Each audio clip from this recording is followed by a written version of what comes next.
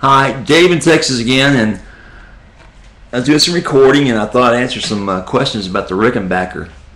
All right, this is the Chinese Rickenbacker that I purchased about a month and a half ago, and the questions were, what have I done to it, and what have I changed on it so far? And to be honest with you, I've not changed a lot on the Rickenbacker yet.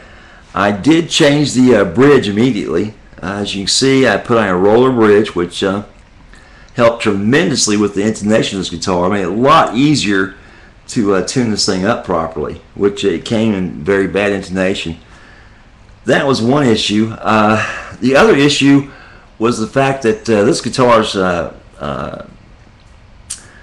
pickups were very weak, in my opinion. I thought these are not very well made, and of course I expected that. I was going to replace these with the Rickenbacker vintage pickups anyway, the toaster pups. But before I did that, I took them out and I tested them, and I was kind of surprised. The neck tested out at 10, and the bridge came out at 12. I thought, well, those are pretty strong pickups. Where's the power loss? Where's the punch loss of these pickups? I started checking and looked at the potentiometers that came with it, and those are these tiny miniature 500K pickups that the Chinese are really happy to put in your guitars. They are very easy to work with. They're very small, and they fit within the cavity of this guitar very easily. All right, and if you can imagine the pickup of the pots being as small as one of these knobs, that gives you an idea. And in comparison, the Gibson 500K pickups I put in here, they're about the size of a quarter, all right, and the Chinese are about the size of a nickel. So there's a big difference in size, which makes it very difficult to fit these in here. You have plenty of room over here on the side of the guitar, right here, and on the opposite side of it, plenty of room here, but none here, and none on the bottom of it either. Just all very tightly packed in there.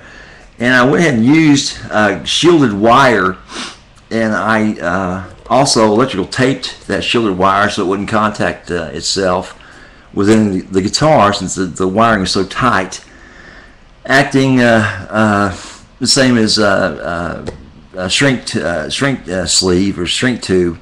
I didn't have any laying around, so I just used electrical tape and wrapped it around it. And I replaced the three-way that was broken in the original one. I replaced that immediately too.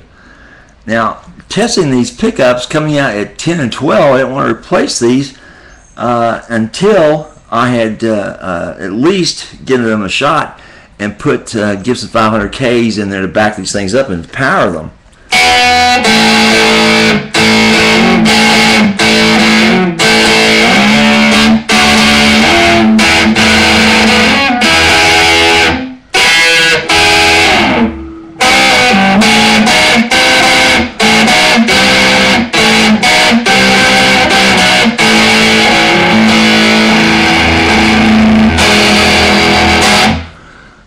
So there's plenty of power behind it now.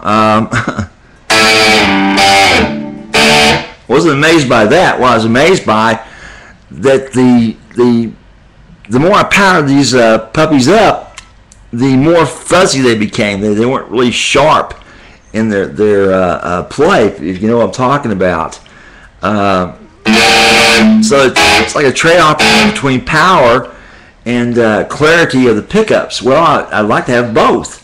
And I think that's where the Chinese pickups kind of lose out some. They're not as clear and as sharp in their play as the American pickups. And why is that? I don't have the slightest idea.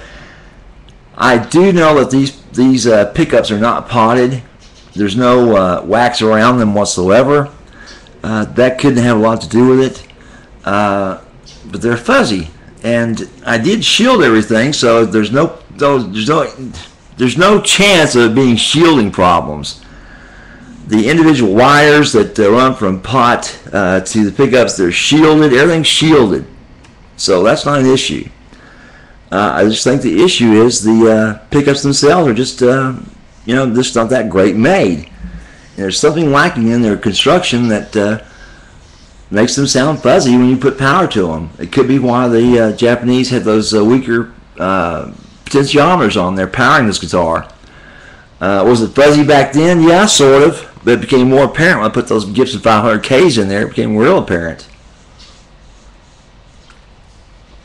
But the craziness of it is,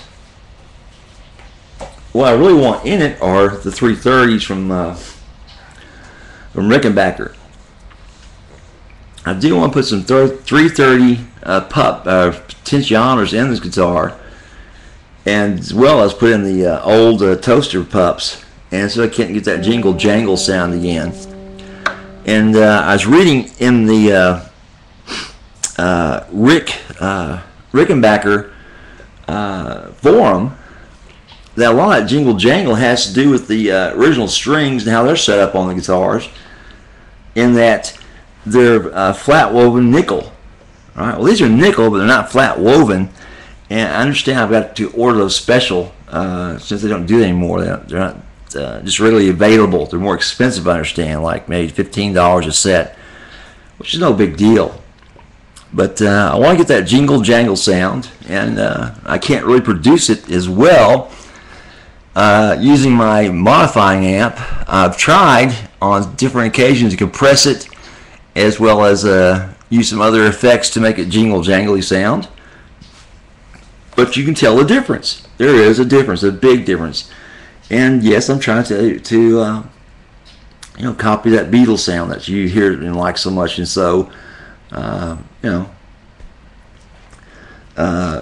memory evoking, you know, when you play that Rickenbacker.